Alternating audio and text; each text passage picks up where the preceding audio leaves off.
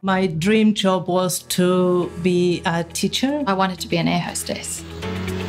I wanted to be an air hostess. I met a tall, glamorous American air hostess and I wanted to be just like her. I wanted to be a nurse. I wanted to be a ballet dancer. I wanted to be a bank teller.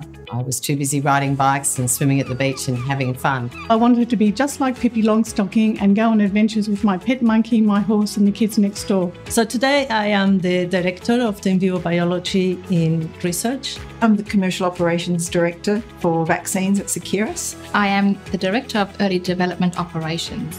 I'm responsible for manufacturing safe and effective antivenoms and Q fever vaccine for the Australian population. I'm Vice President and Head of Global Licensing at CSL. What we do each day when we come to work is strive to bring medicines to patients with rare and life-threatening diseases. My first job in biotech was very boring and unpaid. I had to wash tubes by hand and autoclave them. Spending hours locked away in a room, sticking labels on hundreds of bottles. There were hundreds of urine and faeces samples to look forward to each day. My big break came when I took on a planning manager role at CSL. When I decided that I'd had a great time being a medical representative, but I wanted to take on people management responsibilities. When I moved to London and worked for Fisher Scientific, and I spent my days negotiating issues with distributors in Saudi Arabia, Zimbabwe, Botswana. When I got into the workforce, I realised what pressure is. Not everybody agreed with me. You never stop being a student. So having an expertise is one thing, but being able to work with other people in different departments was really critical. I needed to develop my voice and be able to stand up for myself, my values and my integrity. That working for a global company can be really challenging, especially when you're trying to juggle telecoms at all hours of the day and night and balance your family life.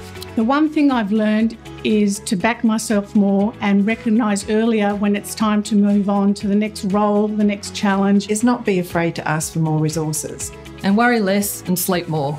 The one thing I would do differently is I would have a lot more confidence in myself. Back yourself, if you've got something to say, for God's sake, just say it. It's only then that you learn to grow and develop professionally. If I could write a letter to my younger self, I'd really just tell me to not sweat the small stuff. I would tell myself to aim high, go after your goals and always dream big. Just make sure you love what you do and you learn how to negotiate a fair salary. I would tell her to hang on to a few fashion favourites. They will come back. Looking to the future, I want to continue to challenge myself. I really would like to go back and give to the younger generations. I'm looking to achieve work-life balance. I think as women we wear a lot of hats and I believe that we can do it all. I think I would have made a good teacher, but teaching Spanish literature in Australia would be quite tough. However, I think that if I offer free tapas and sangrias, I would feel wrong. From time to time, I do think of Pippi Longstocking, but then again, I don't have red hair. Would I have made a good air hostess? Well, that depends. I spend a lot of time on planes and I know the Qantas champagne list inside out.